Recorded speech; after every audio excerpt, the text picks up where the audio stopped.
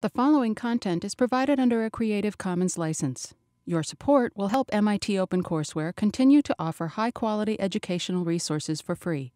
To make a donation or to view additional materials from hundreds of MIT courses, visit MIT OpenCourseware at ocw.mit.edu. So today what we're going to be doing is, last week you gave us some feedback, what you wanted to do in the class. We're going to go through that and talk about the readings. I'm going to do a little calling on you and helping you take the class through the readings. And then the 6 or 7 things I'm going to do, history of money, ledgers, fiat currency, central banks and credit cards, the role of money, some early digital money. You had the Clark reading as to a bunch of failed attempts, just all the way through a little bit of mobile money, all the way up to Starbucks and Alipay. And yet the riddle remains. We're going to get really deep into Bitcoin in the next 3 classes. But this is to give some foundational bits of money and ledgers and central banking and technology. And then, of course, I always like to finish the class talking a little bit about why we're doing what we're doing between now and then. Even though the readings are required, I know you're all busy. I know that you've all got a bunch of classes. And like good business students and business people, you optimize. So I'm trying to give you a sense of why you might read it rather than it's required at the end of each class and how it fits into the course narrative. And then we'll do a little bit of conclusions. So the survey results, what did you want to learn? This is really your class, and I'm going to learn as much from you, but hopefully we're going to cover what you want. So here's a list of those things that were at least written by 2 of you. First was technical things. 18 of you said understanding blockchain technology. Hopefully we get to that, but you might find that you'll want to do more after this class.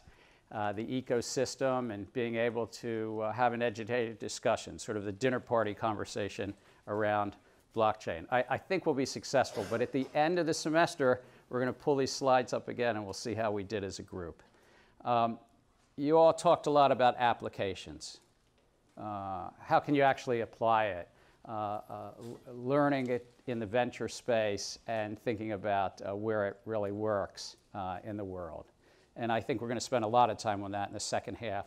But all throughout, we're going to be talking about the economics and what's the reality versus the hype.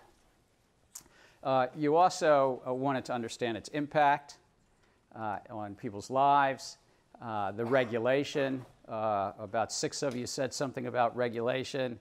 I'm glad because we're only doing 1 lecture on that. But we're going to spread it out. Because as we talked about in our first class, and I'm honored Larry's here again, but we're going to always be thinking about Larry's 4 ways. And I see, is it Jihi? What are Larry Lessig's? You shook your head yes. So. I know, let's see. It is code and architecture, market, law, and norms. You got it. Does anybody want to say how that relates to blockchain, why we're chatting about that?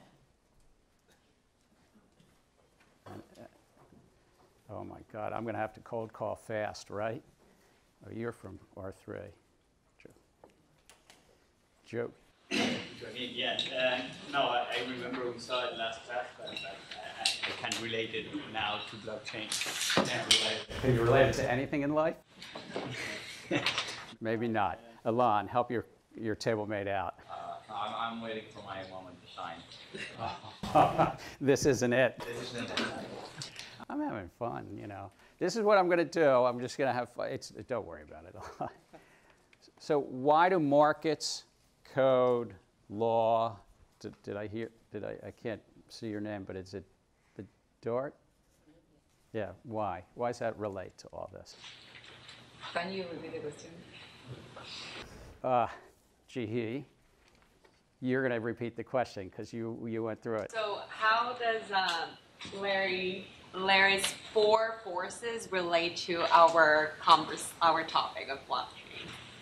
And the 4 forces, again, are markets, so business, law, code or architecture, call it technology, and social norms. So I think it's because it brings like a new way of doing those things, like a new tool in order to.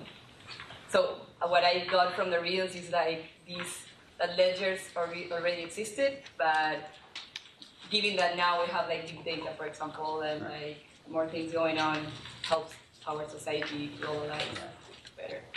Good way to say it. Look, it's unfair of me. It wasn't one of the readings. I'm just saying in everything in life, I find these things grind up against each other. I spent a lot of time in Washington in politics, but the markets and how the commercial enterprise and the economy grinds up against technology and sort of grinds up against the law, and then of course just social normative behavior, these four forces. In almost everything one does in life, you will find.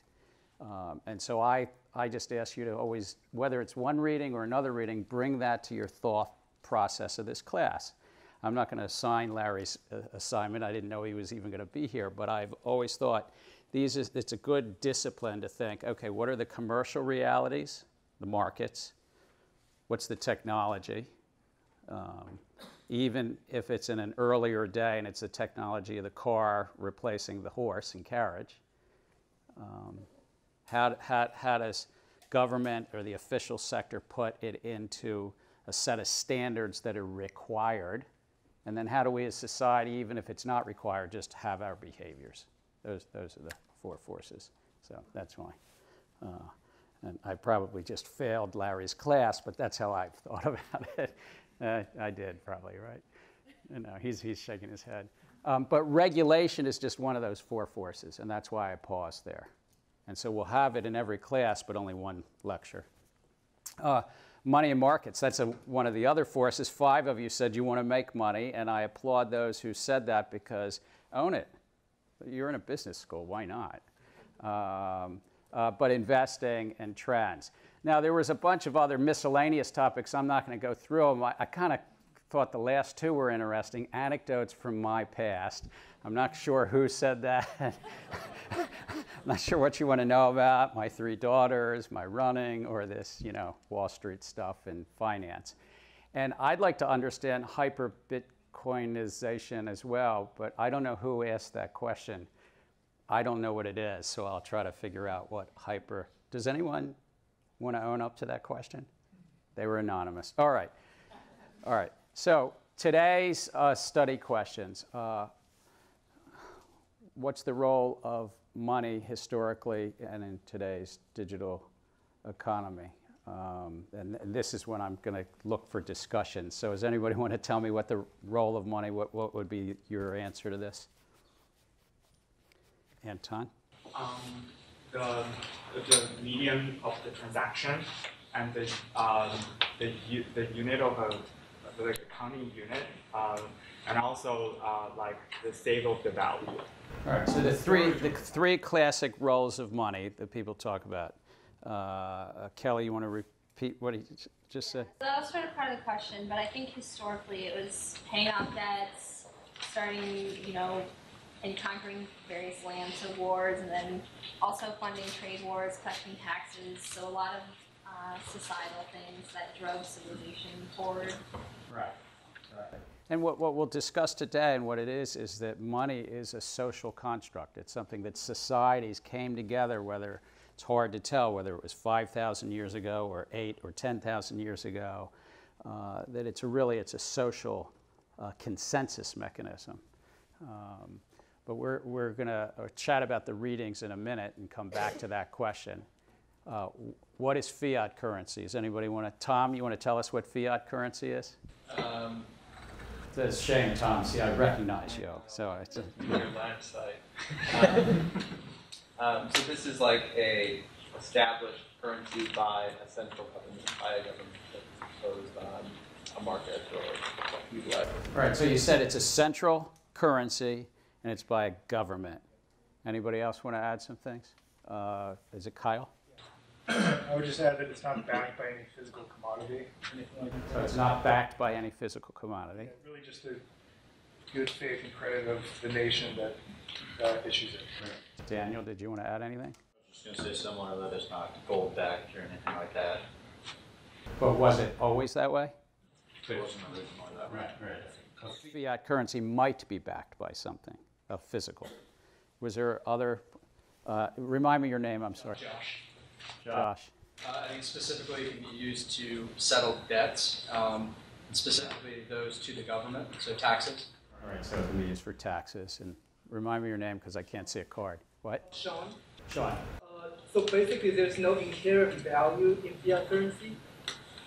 So basically, if there's no one recognizes that specific currency itself, there's no value. So here's a question for the class.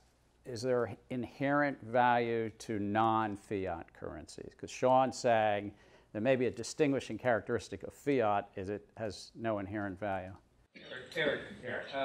Well, actually, the same applies to any commodity that's used to back fiat currency in general, because it's just the scarcity of some specific resource and social common agreement that's going to be the parameter. So how many people are more in line with Eric or? There's not one right answer to this. This is a question that's been debated for decades or centuries, but how many are more in Sean's camp? Well, I think it depends. Like, for example, gold is definitely like a social construct. We decide that as a human society, that gold is going to be something valuable. But like if it's like, grains that humans can't eat, and that I think has an inherent value. So I think there are non-fiat currencies that does have inherent values and that does not have inherent values. All right. Anybody? Which? GE. Yeah. Tom. Thomas. Just want to say that the fiat currency, there is another component which is the fact that it is a legal tender. So the government in some countries force the society to use the currency, which makes more comfortable for people to use as a... So Thomas is saying that fiat currency is legal tender. So first we have to discuss what is legal tender. Does anybody want to knock that one out of the ballpark? Who hasn't raised their hand yet? No. All right. Well, I think that's maybe my earlier comment. It can be used to settle debts, and specifically those to the government. So you can use gold as a money. It can be a store of value. It can be a means of exchange. You can't pay your taxes in gold, right? You have to. Well, is that correct? So 19th century, could you pay your taxes in gold in the U.S. and in Britain, in other countries that had gold currency?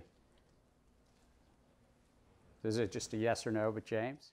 It's yes, but up to 1970s, the currency, the paper currency is attached to the gold standard. So inherently there is an exchange of value that is pegged by the government or the central bank. So it's almost one and the same thing at that time until more recent years. So James is saying you could use gold as legal tender. Legal tender, again, is something that a society comes together and creates a law.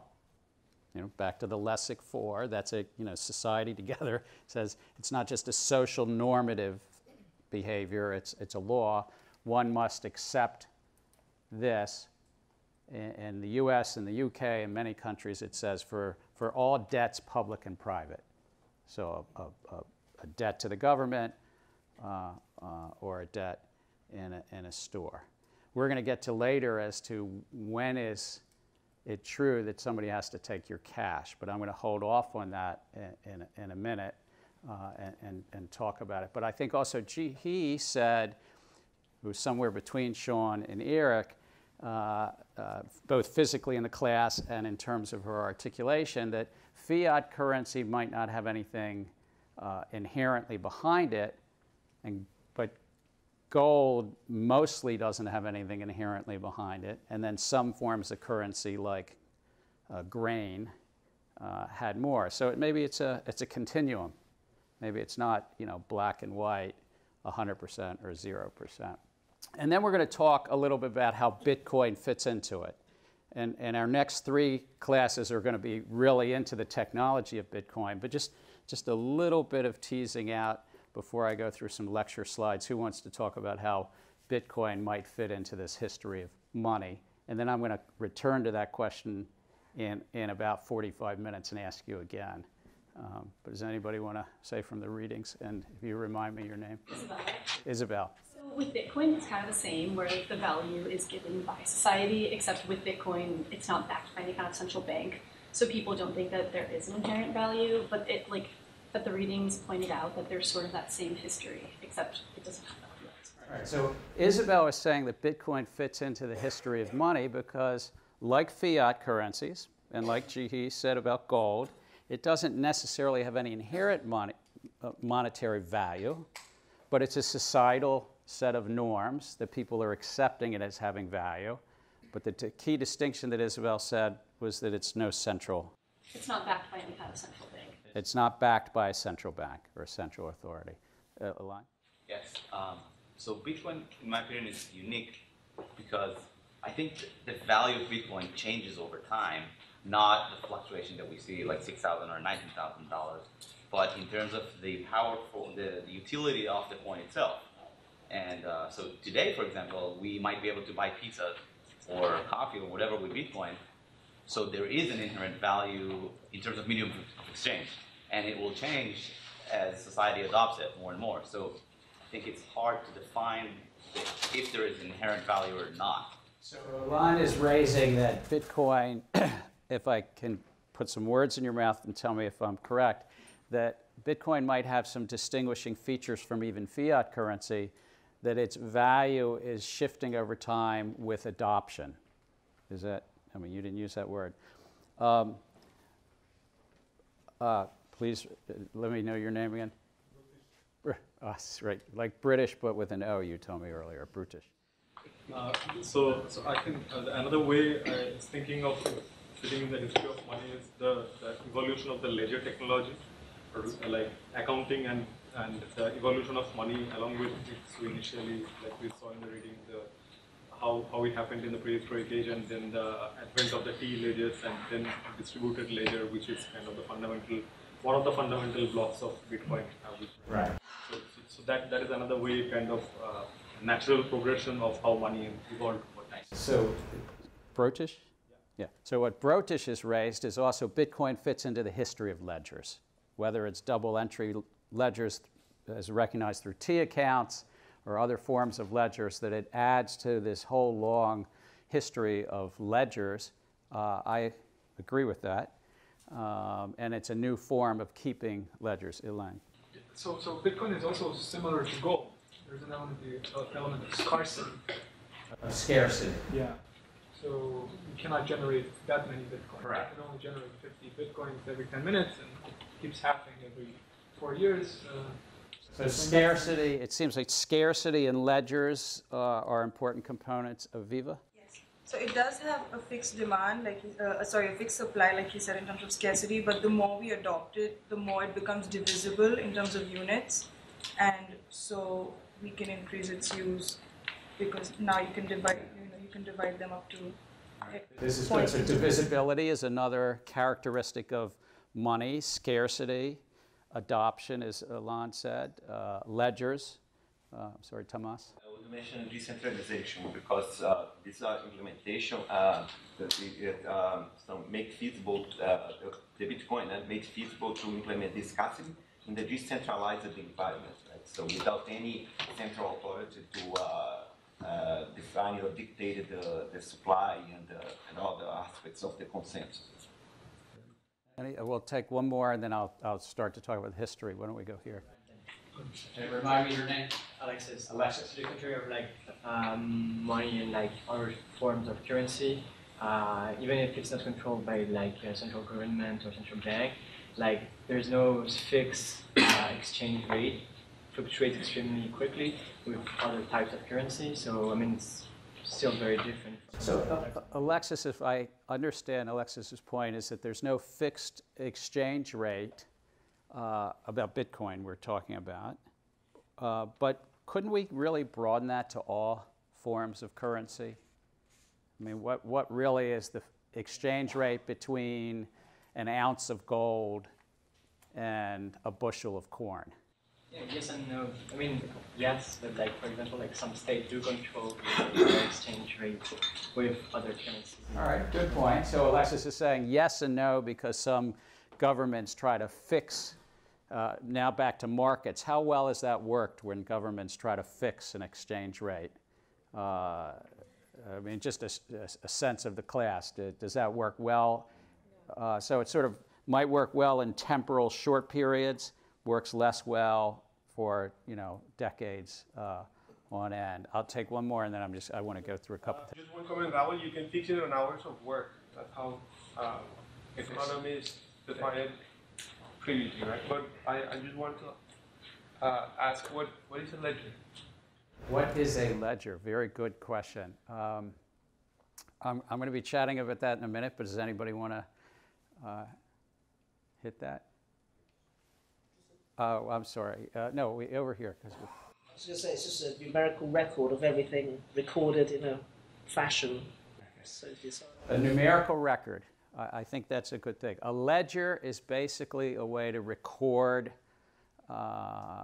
economic activity or social relationships or financial relationships. I would say it's both a way to record economic activity, and it's a system of recording financial relationships.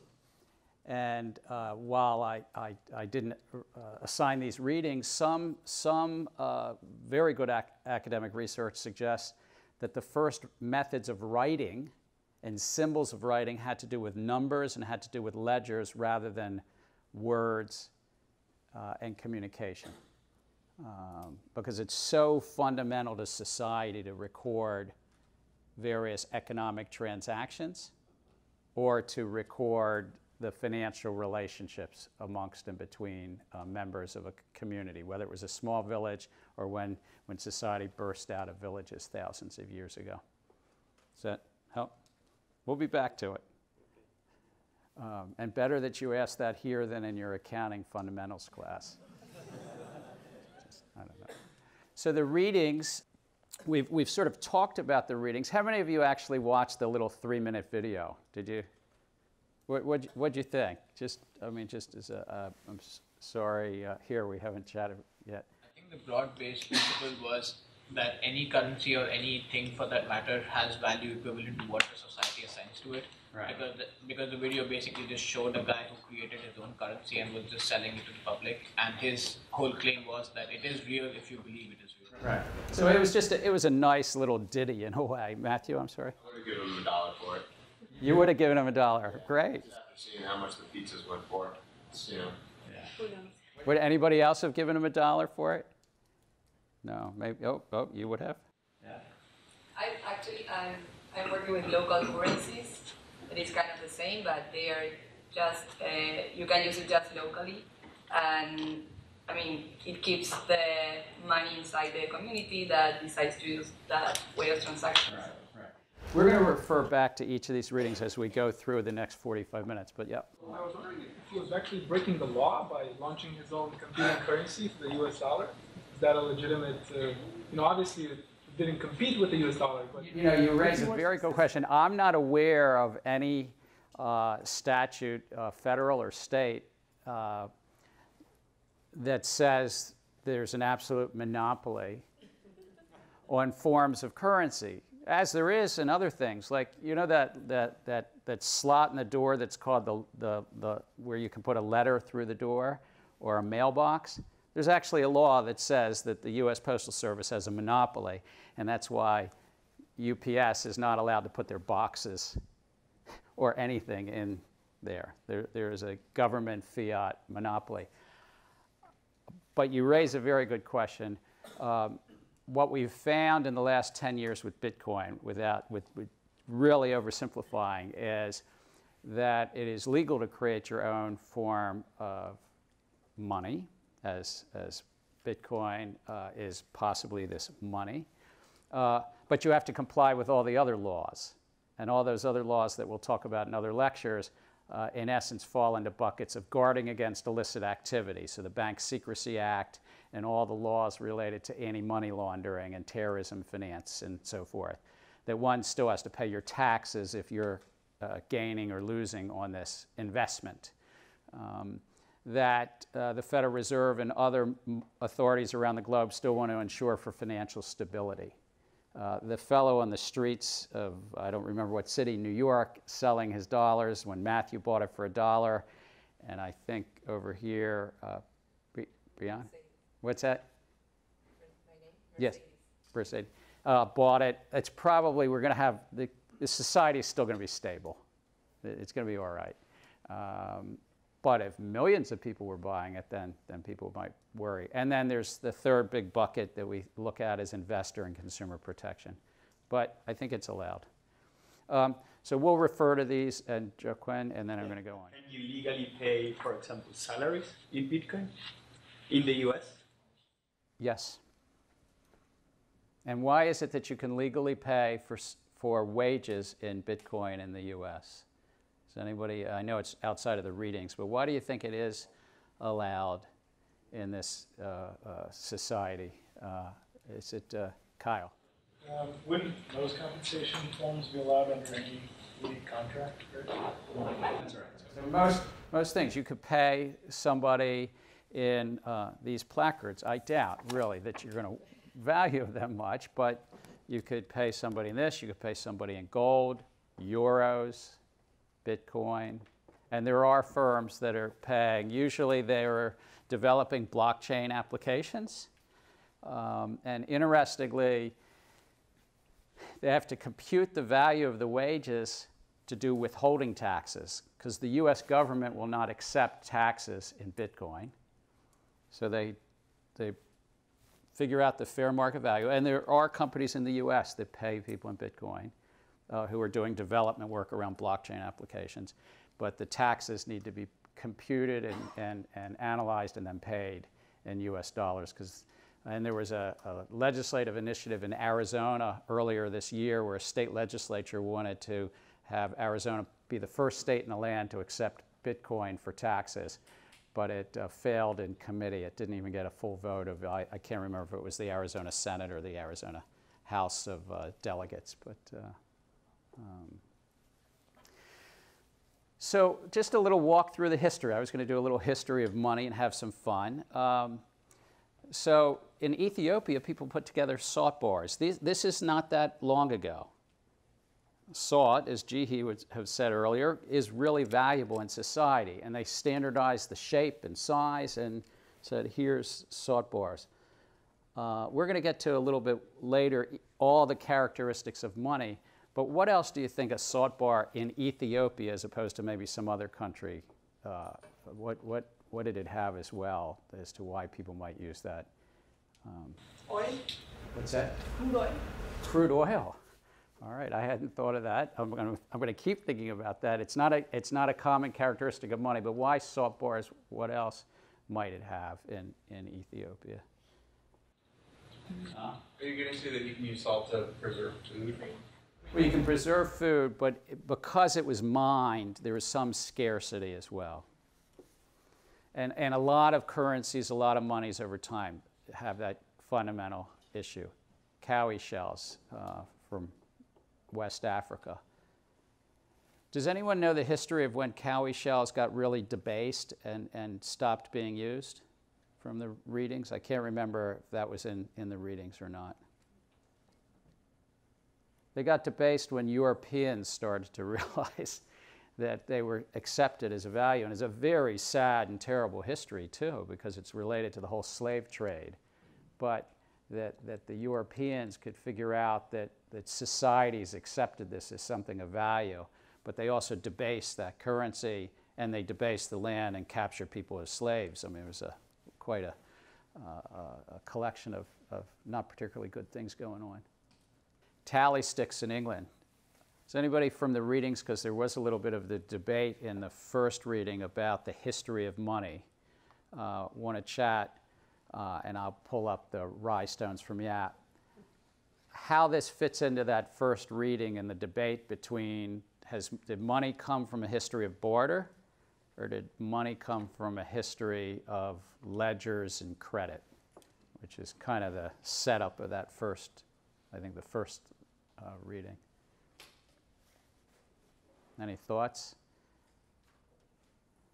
Which ones are these 4 bits of money, early money, or more about maybe barter? So there are two theories, right? Debt, which corresponds to this one. This was the way to measure debt. Which one? The sticks. The sticks, the tally sticks, yes, correct. Which is the second one on here that has to do with debts, actually, and credits? The stones. The stone, the rye stones. So it's remarkable. The rye stones were so heavy that on this island of Yap, they couldn't possibly lug it around and use it, in traditional medium of exchange, but it was viewed as, well, I have 1/6 of this rye stone, you have 1/16, and then if I make an exchange, we'd remember. And the society was small enough to keep a form of ledgers, even to the extent that when a rye stone was lost in a river, they said, the river rye stone, we each have this piece. So on the island of Yap, I can assure you these stones could not be used for anything else. Does anyone know, because it was outside the readings, what made these stones so scarce? So rye stones were quarried on an island about 200 kilometers away from Yap. So they were exceedingly hard to get. Like gold, like mining of gold. What else is mined these days that might be of money? Lithium. What's that? Can I hear everybody? I'm saying lithium.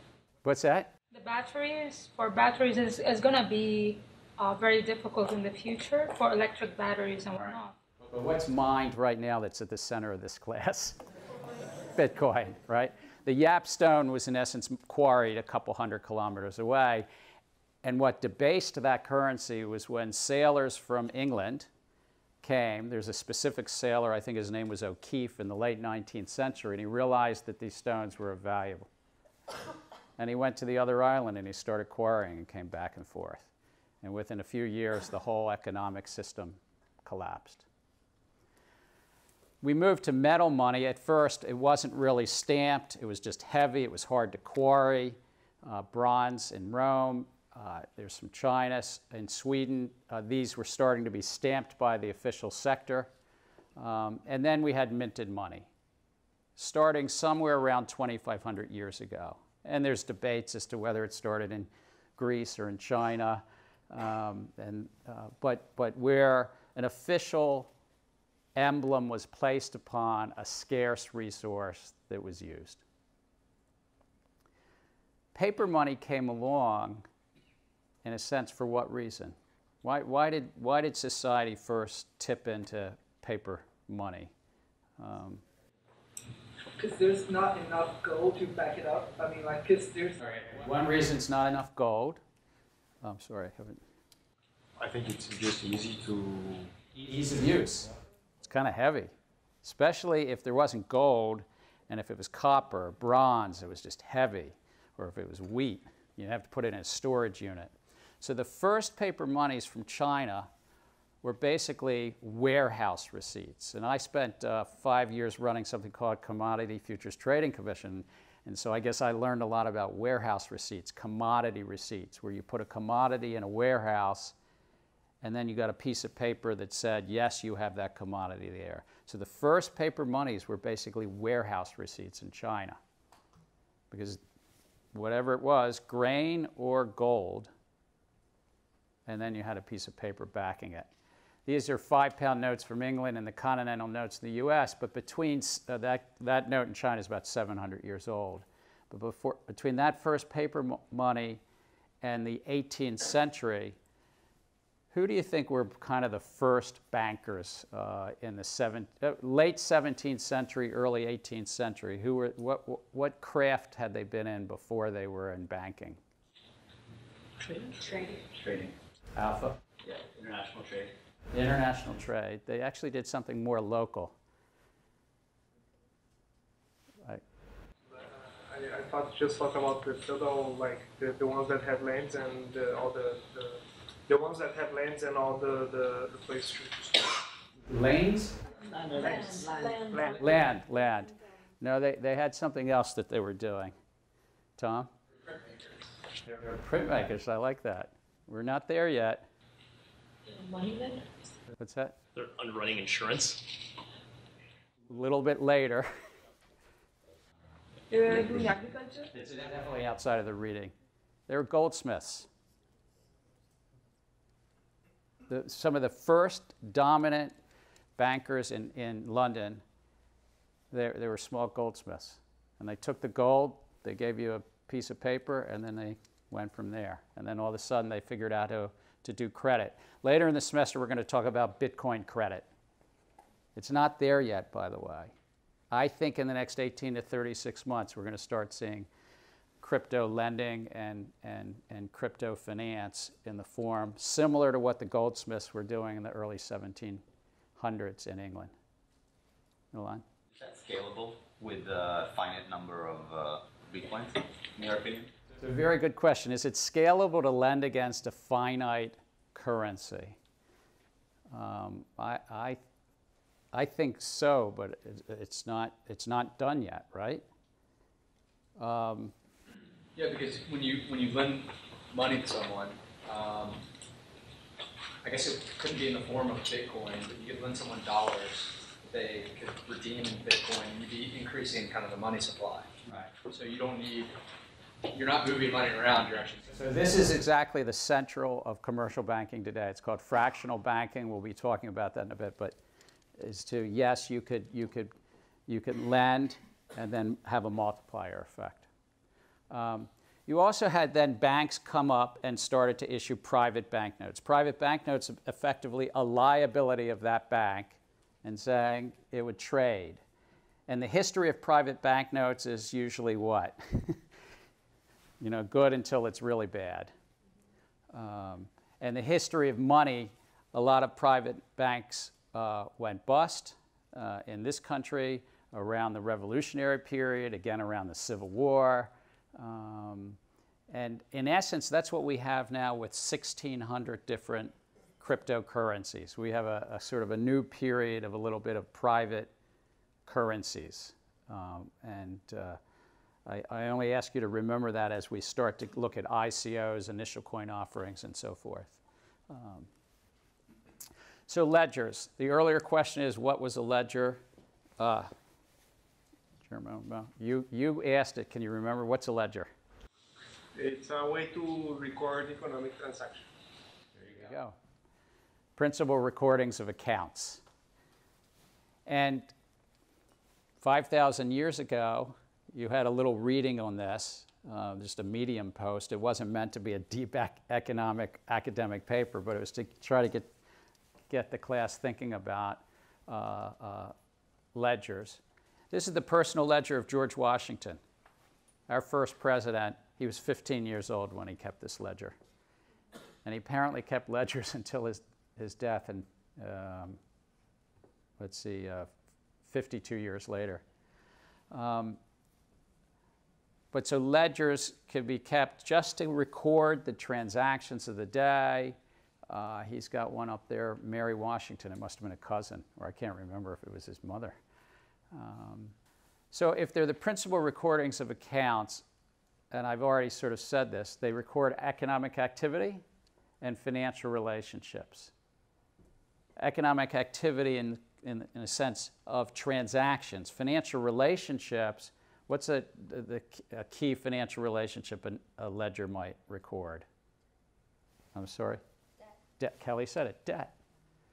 And it goes back to the debate you had in the reading. Is money a history of barter? Did it come out of barter? Did it come out of a sense of debts and credit and store of value?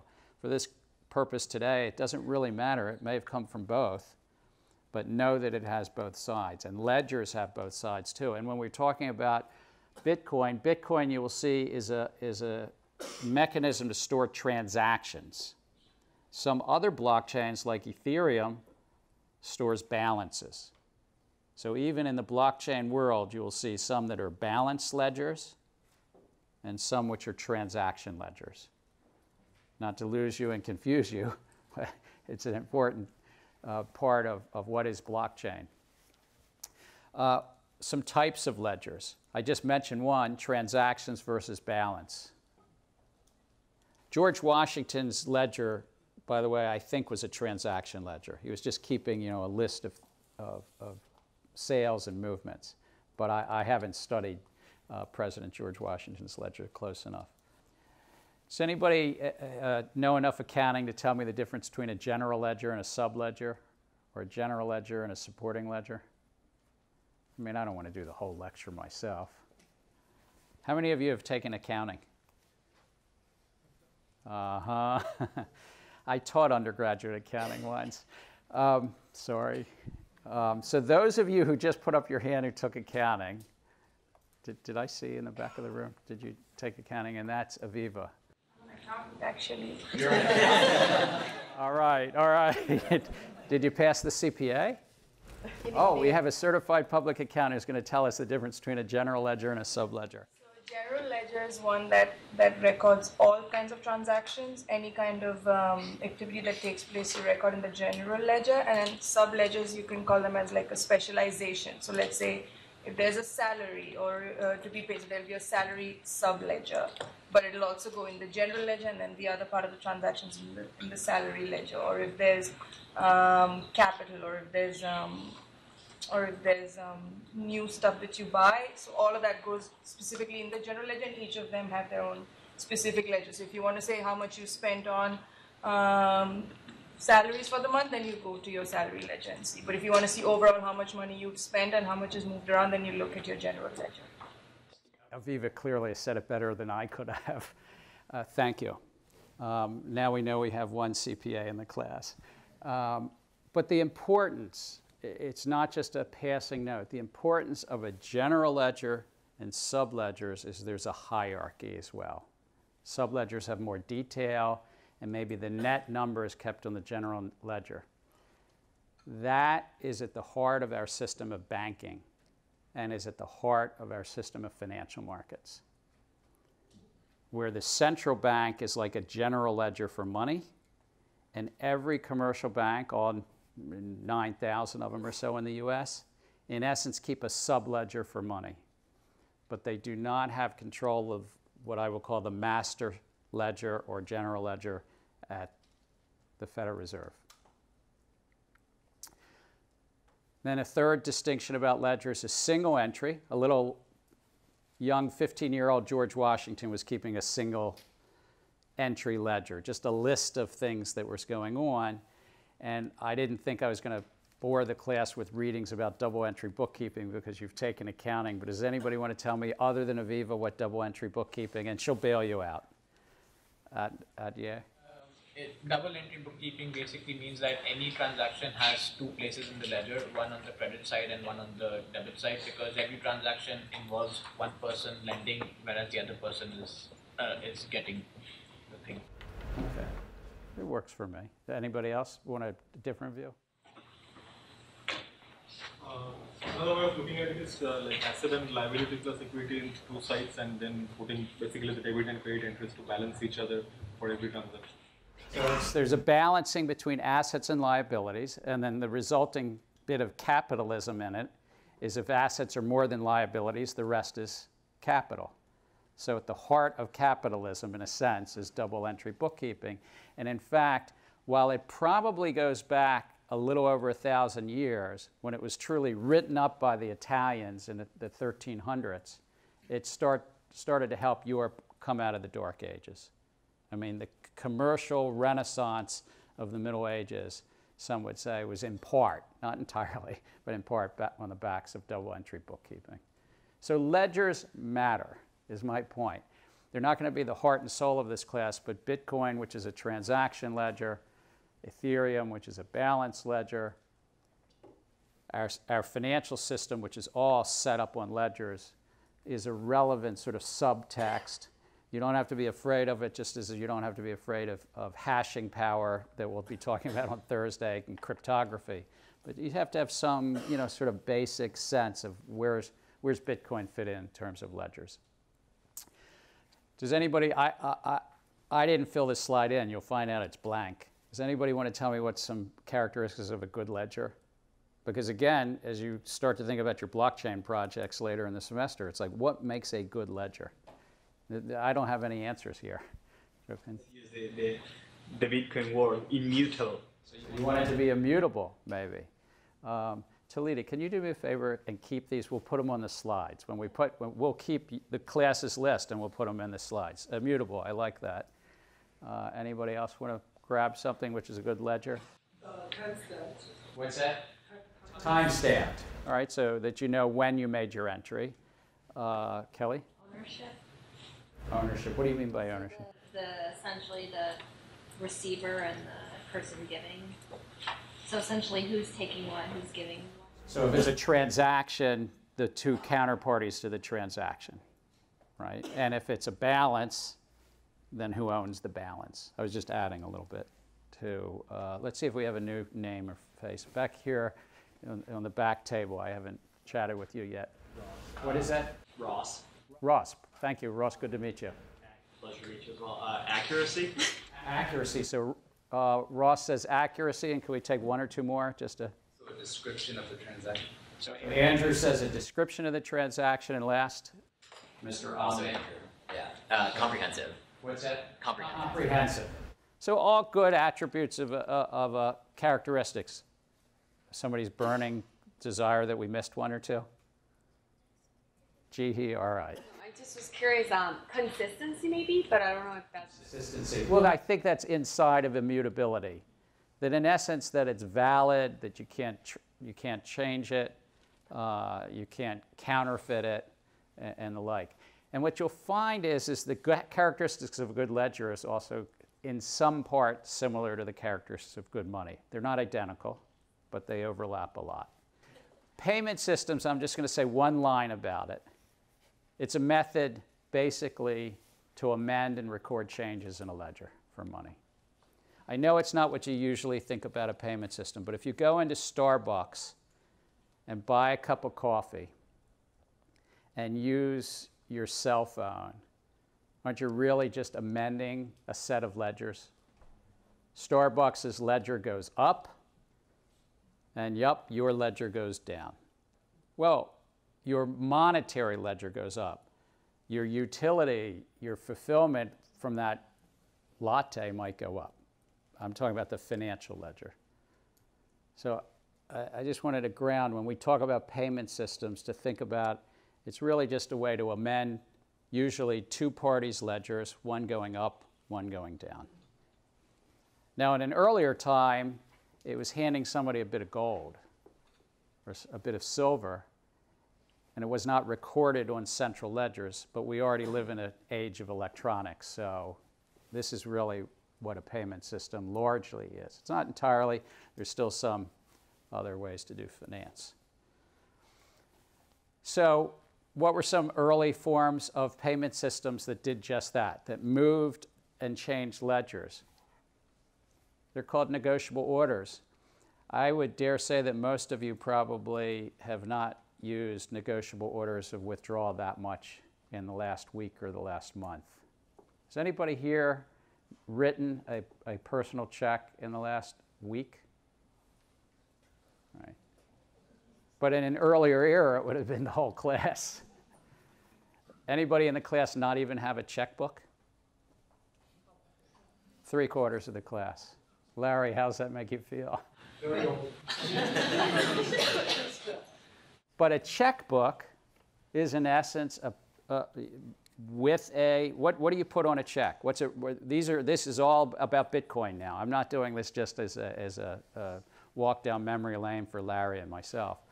What are the important pieces of a negotiable order, withdrawal, or a check? Put your signature on it. So there's a signature. What else is there? I want to just people I haven't talked to in the back. I can't remember your name. I'm Dana. You put who you're paying to, how much, and what it's for. All right, so there's a bunch. So a signature, a payee, how much, and what it was for. What else? There's an account number and a routing number. Account numbers and routing numbers. So think about it. Account numbers and routing numbers is to say, in essence, what ledger is this coming from? And the payee is the ledger to whom it's going. And I'm sorry, Dan? Also a date. And a date. So there's a timestamp, a signature, a payee, the payor in the form of the account number, and an amount. Those 5 are really critical, and you'll find them all are going to be right in the middle of all this Bitcoin. And then the reason why you're, some other information. I'm sorry, was there something else? Okay. I just have a question. Would you consider something like PayPal or Venmo like a negotiable order? They may be. They may be new forms. They're certainly parts of the payment system. Why they might not be negotiable orders or withdrawal, they might not be a direct authorization for a bank with one ledger to move money to another ledger. They might be moving it on their own ledger. But you're asking the right question. So some early money that we already talked about that was ledger were the tally sticks in England and the yap stone. These were ledger types and forms of money. And it was kind of interesting. So ledgers didn't just come with electricity and computers. So now let's get back to fiat currency, the heart of the earlier question. We already talked about it, so let's see how the professor did, because you already said some of the things that you said were fiat currency. 1, social and economic consensus. I'm in the school that it's just part of the history. It's not that different than everything that came, even though it built on that promissory note from China 700 years ago and the private banknotes. And the goldsmiths in the 1700s. But ultimately, governments took control. It represents central bank liabilities, and that's important. It's a liability of a central bank. It's not an asset, it's their liability side. But it's also, guess what? There's a second form of money, and that's when you have a deposit in a bank, that's a liability of a commercial bank. Central bank is the top gold standard in a sense, using the word gold, but it's the top ledger. Commercial banks are like sub-ledgers in a sense. Please, Aling. Sure. I'm not an economist or anything. What does it mean to be, for a coin or a note to be a liability of the central bank? What does that actually mean? So before I answer, does anybody want to try to answer what it is? Eric? Liability is basically an obligation to, in this case, to pay someone an amount. Because it's a social consensus, it's a very good question that Aline asked, is what does it mean to be a liability of a central bank when it's just the currency in our pocket, right? This Federal Reserve note, this says Federal Reserve note on it, and right, we can pass it around. I'm not afraid. It's only $1, but right? Do you want me to pass around 20s and then I want them back, But it says Federal Reserve note, right? So it's a liability of the commercial bank. In an earlier day, it was said you could exchange it for gold or silver. Right, so that's what I understand. So but by the 1930s, for retail deposits in the middle of the Depression, President Roosevelt said no more, you cannot redeem gold and silver. And then President Nixon in the 1970s said in the official sector that he was going off of until that point in time, other governments could redeem in gold. But when paper money started, it was not backed by gold. We had a period of the gold standard. We were on and off of it. We fell off of it during World War I. We went back on it. It would be a false narrative to say that we were on the gold standard for our first 140 years. I just wanted to clear that up. I mean, we sort of went on the gold standard, we went off, we went back on, and so forth. But it is a liability on the books and records. So as a matter of accounting and double entry bookkeeping, I will show you in a minute the balance sheet of the Federal Reserve, and I'll come back to this question. Is that all right? Can you clarify what is the bank liable for? So before it gave me $1 and I could go to the dollar and get back the gold, right? Right. Now, what is it liable for now? It is in essence a social, it's the first point. I'm separating. The central bank is liable that they will move on its ledgers if you want to move that to somewhere else. So you could take that physical $1 in and say, I want to deposit this in a bank, and they have to record it on the ledger of that bank. That is what they're, that is, and the US government, which is technically separate from the central bank, or the UK government, or the Chinese government, they're all technically separate from their banks, People's Bank of China or the Bank of England. Their governments are saying they will accept it for payments against taxes. So there's a set of social constructs. It relies on I'm going to just go through this to answer your question. It relies on a system of ledgers, and it's an integration of those ledgers between the banking system and the commercial banks. In the US, we have about 9,000 commercial banks. And what the Federal Reserve is saying, but it's true about the People's Bank of China, it's true about the European Central Bank. Each of these central banks are basically saying, if you bring your paper money in, we'll record it on the ledger of a commercial bank. And you can pay your taxes to our sister over here called the government. I'm sorry to let you down. It's not more than that. Sorry, Elon. I have a potential answer. I might be totally wrong. Please, no. I think it's a legal and sustainable way to conduct a Ponzi scheme with a proper Ponzi scheme where the value will increase by 1 to 3% if the central bank reaches the goal of inflation. All right. Any other points of view on that? I'm not sure your name. Oh no, you don't want to say anything? No, all right. I think I'll go back to point one, right? So it's a construct that someone would give you something. So your dollar with the central bank owes you that dollar's worth of whatever you desire, and someone will happily take that dollar from the central bank and give you the goods that you want. So it's a roundabout way of way of transacting something, whatever the dollar has. So it's also central bank liability, because like whenever the government has sovereign debt, it can't just issue new notes. It's liable, so that's why it's a liability, because you can only issue notes against a certain amount of reserves that you keep. So that's why you refer to it as a liability, because you can't just issue new notes whenever you need them. Like you can't just make new money out of thin air. So you're liable for every new note that you need. I'm going to take one more comment on this and then give a couple more things. Eric. The currency is actually a small part of the total reserves of the Federal Reserve System. I think maybe the bank reserves are maybe a more applicable application, because a bank can actually require the Fed to print money by making more loans. So that in that way, there is like this mechanism to ensure that liability. I'm very pleased with this discussion, even Alon's contribution about the schemes. This is the debate.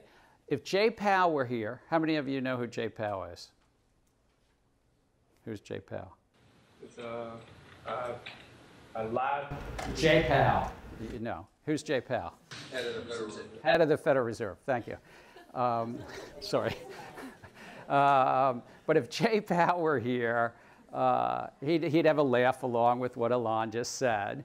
But he would say also the liability is a social liability as well, that a central banker to their core believes that what they are trying to do is ensure for the stability of this social thing we call money, and to make sure that it doesn't get debased and it has some value.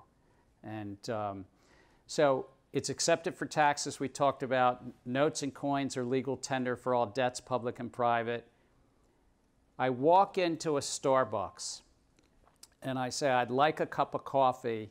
Here's my $5 or whatever it costs these days. Does the person behind the counter have to brew the coffee? Is it just a yes or no? Can I see? Who wants to go for it? There's a no from Christopher. What? Chris? All right, there's a no from Chris. Who agrees with Chris? Okay. They brew the cup of coffee. I go to the other side of the counter. The coffee's sitting there. Now, do they have to accept my $5 at that point? Yes. Before they brew the coffee, nobody has to take dollars. But once a debt is established, they've produced the good, they've provided the service, they have to take it. Just a small little thing. That's what legal tender is. And so there's many establishments around the globe that are basically now putting little signs out, we don't take Swedish krona, we don't take this, we don't take that, in paper form. They'll still take it electronically. And there's a new little bit of definitional thing going on about legal tender. There's also some unique tax treatments, but I'm not going to go through the currency. So central banking and money, we talked about a little bit. This is a kind of chart that I borrowed from somebody else's paper. But the central bank's at the top, it's at the center. And if Alice and Bob, and we'll be talking about Alice and Bob in Bitcoin time, so you can pull this chart down later, want to transact, and they're at the same commercial bank, bank number one, then commercial bank number one has to change their ledgers, moving money from Alice to Bob. In essence, if you're both two people at Bank of America, you can move your balance at Bank of America. But if you're at Bank of America going over to Citicorp, then something has to go between two ledgers, Bank of America's ledger and Citicorp's ledger. And the only way to transact between two banks' ledgers is some balancing act has to happen at the top ledger called the central bank. And later when we talk about payment systems, and I'm going to use this slide again later in the semester. That's why I'm not going to spend as much time now on it. We're going to talk about ledgers, and when you move money between two banks, it's all within one closed system, that country's or that society's central banking system.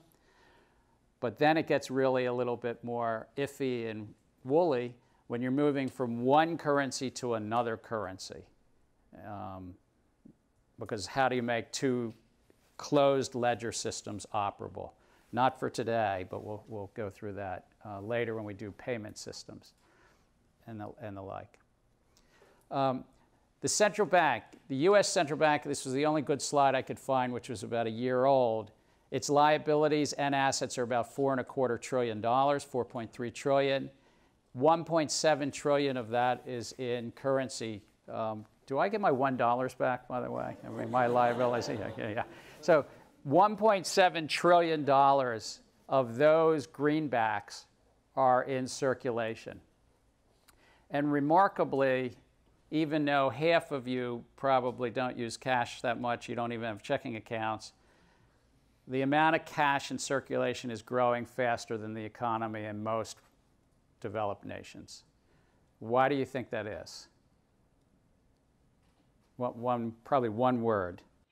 Aftermath of 2008 crisis, quantitative easing. Oh, that's more than one word. Drugs. Trust. Oh, trust. I thought you said drugs. Trust. Well, it does have to do with trust, but it also has to do with drugs.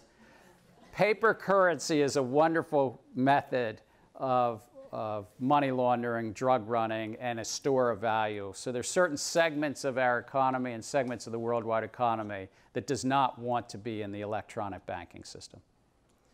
I'm going to slip through these quickly, but there's another piece that we need for this whole class and for the semester is credit and credit intermediation. But just a little thing, credit cards started only 60 or 70 years ago, but they go back to a book a little over 100 years ago. The word credit cards used 18 times in this book, where a science fiction writer in 1887 said, what would the world be like in the year 2000? And it was the first use of the word credit card. And he said society would have a form of money and you would have credit against it. And it's a fascinating thing that somebody could be that visionary. But there were merchant cards starting, so maybe he wasn't so visionary. Oil companies in the 1920s, charge cards were starting, but they were single merchant cards. You could have credit from that merchant. In 1946, in a bank in Brooklyn, a guy named Biggins started with that. That was the first real charge it. You could charge things in a few dozen places in Brooklyn, literally. And then all of a sudden it took off. Diners Club started in the early 1950s. They found that they could get a bunch of restaurants to say, wouldn't you want to extend credit and we'll back it. American Express in the mid-1950s. And then finally, in the mid-1960s, Bank America, which at that time was a California bank, figured out they would create a cooperative with a bunch of other U.S. banks to extend credit. And the credit boom took off. And what was interesting, the laws to regulate all this didn't come until the 1970s, at least in the U.S. The Fair Credit Reporting Act and all the other laws. There's 3 big ones in the 1970s. So those who, I go to conferences sometimes and talk about Bitcoin regulation, and they say, well, why can't the government solve this now? I sort of remind them that it took 15 to 20 years from the introduction of credit cards, kind of in the early to mid-1950s, and the real takeoff in the 1960s. It was 1974, 1970, 77, the 3 big credit laws. So if you're going to be an entrepreneur in Bitcoin, know that it could be 15 years until there's some crypto laws in the future. That was the processing machine from the 1950s. I made it too small, sorry. Visa made it better. And then, of course, that's what we all see today, how your cards get processed. So the role of money we've talked about. So I'm going to skip over that. But now the characteristics of money. What makes a good money? We talked about some of this earlier. It's durable, meaning that that salt cube wasn't the greatest because if a lot of rain came, that would kind of wash away. Gold and silver metals are durable.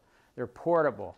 The heavier it is, the less portable it is. And that's why gold was a better money than silver. You could move it around, and better than copper or bronze. It was divisible. Easily you could slice things up. Uniform and fungible. And anyone who's down the rabbit hole on this stuff, if you really want to learn about money, read about Crawford versus Royal Bank in 1749. There was a gentleman at the early part of paper money that mailed 2 20-pound notes, and he wrote his name on them. They got lost in the mail, and he took the banks to court to say those were mine when they were found. And there was no law in Scotland or in England at the time as to what to do about it, but if you lose or somebody stole a piece of art, you get it back.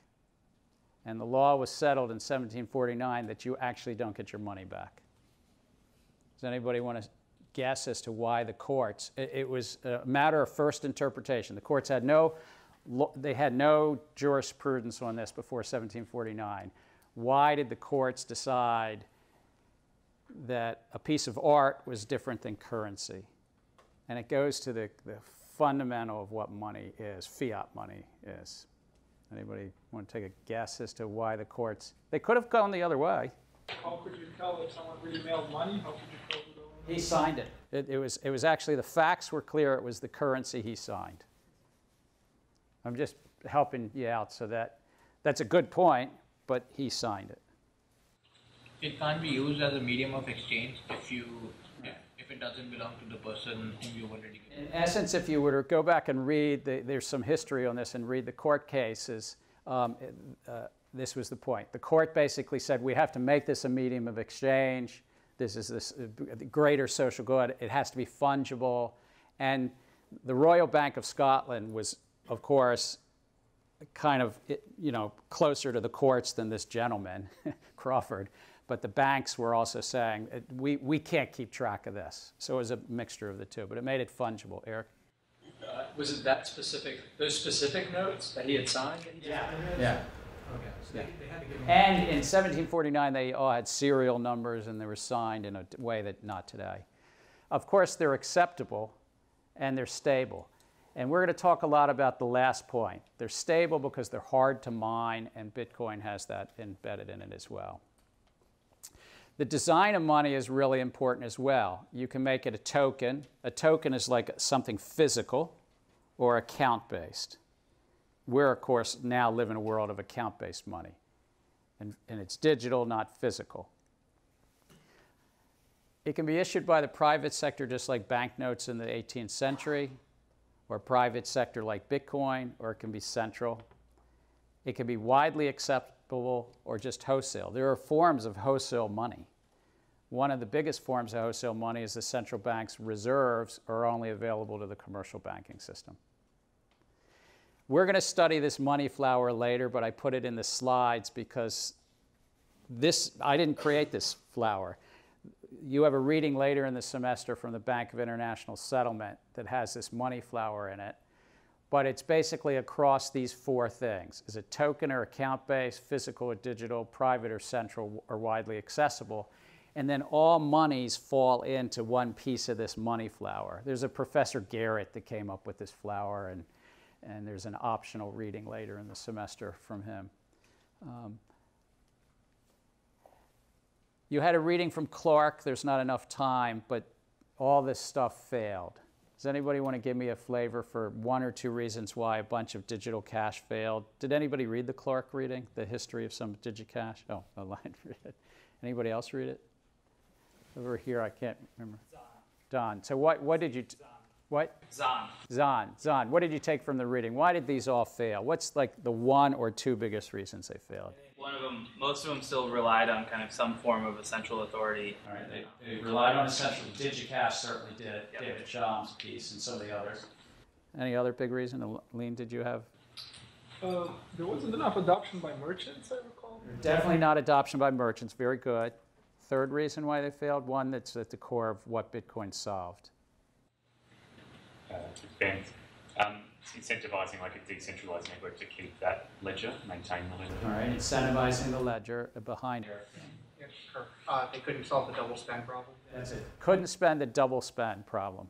Could a currency be spent not just once, but twice? So there's four things that were raised. Four things. There's about centralization, the double spend. They couldn't get merchants to adopt it, and there was some form of consensus as to what the ledger was. I'm going to flip through these quickly, but digital and mobile money did happen. We were asked about PayPal earlier. It was 1998. In Norway, Ericsson and Telenor had the first mobile app, and it was to get movies on your mobile phone. 1999, Alipay comes along that we'll talk a lot about when we do payments later, and of course, M-Pesa that we talked about a little last week in Kenya, where it was Safaricom noticed that a bunch of money, near money, it was mobile minutes that was being used as money in Kenya, and now there's 20 million users of that. And of course, there's a bunch of regulations now and so forth. Starbucks started in 2011. And then, of course, it's now off to the races in mobile money. One of the key things about mobile money we will discuss and learn together is the question, each one of these is, where is the stored value? And I have to tell you, sometimes I get quite confused when I research a new app. Are they storing the value, or are they just a processing provider to move, as we said earlier, payment systems move and change and amend other ledgers? In a number of these, like M-Pesa, initially they were storing the value, and mobile app Starbucks stores the value. But many of them are just applications, computer code to move the ledger somewhere else. But the riddle remained. You remember that riddle, how to move money peer-to-peer without a central authority. And that's what I'm asking for next class, Thursday, to actually read. I wouldn't wing it, and I wouldn't be afraid of it. Satoshi Nakamoto wrote a paper that everybody in this class, if you're at MIT and a few of you are at Harvard, I'm telling you, you can read it. You'll understand maybe a half to two-thirds of it. It's not deeply technical. And it's only 8 or 9 pages. I've also assigned National Institute of Science and Technology about 20 pages of reading from NIST.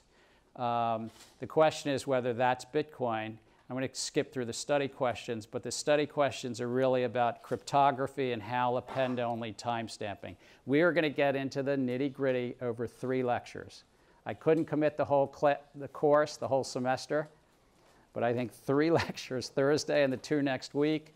Anytime you want to come to see me, Sabrina is somewhere here on the floor, who's one of our TAs, who's a computer science master's student and knows more about all of this. Medors, who was here last week, I don't know if Medors is here, who's part of the Digital Currency Initiative. Over 3 lectures, we're going to try to work through what's the cryptography and why does that matter? How does the time stamping happen? How does this look like money, and how are the transactions kept? Yes, you get to close it out almost. Can you also answer the question you posed about the longest running blockchain? I can answer that, but the assignment was to answer it by Thursday, right? Thursday, okay. So by Thursday, what's your first name? Caroline. Did I say I was going to answer it today? I thought it was today, but I'm just Oh, did I say today? No, is there a mutable record of what I said? I'll answer it now if you want, but does anyone have the answer in the whole class? Yeah, it's a service called Shirky that began working in 1995. It was a timestamp service for digital documents, and the way they did it was use a hash function to create a seal with a timestamp of the document, and then process the weekly batch of seals, and they actually published it in the New York Times in a small. So, Caroline, it's good to raise the question. I thought it was for Thursday, but thank you. Stuart Haber, a cryptographer and a colleague at Bell Labs in the early 90s, said, how do we notarize information, digitally notarize? And we're going to be talking about this Thursday a lot. They used a cryptographic method called hash functions. And they were just trying to notarize information. And by 1995, they were entrepreneurs. They created a company called Surety. And once a week, they publish in the New York Times, and they still do it. You can get a New York Times, I believe it's on Saturday or Sunday, and it's in the classified section, and they have the hash function, which you'll read about between now and Thursday. They have the hash of all the pre-existing information. And so they timestamp it by using the New York Times, and they use cryptography, and it's currently 23 years in running. So it's longest in terms of time, not like the longest in terms of how many ledgers or how many. Correct, because Bitcoin is about 550,000 blocks, and this would be whatever 23 years times 52 is. Longest in time. Thank you. I look forward to seeing you.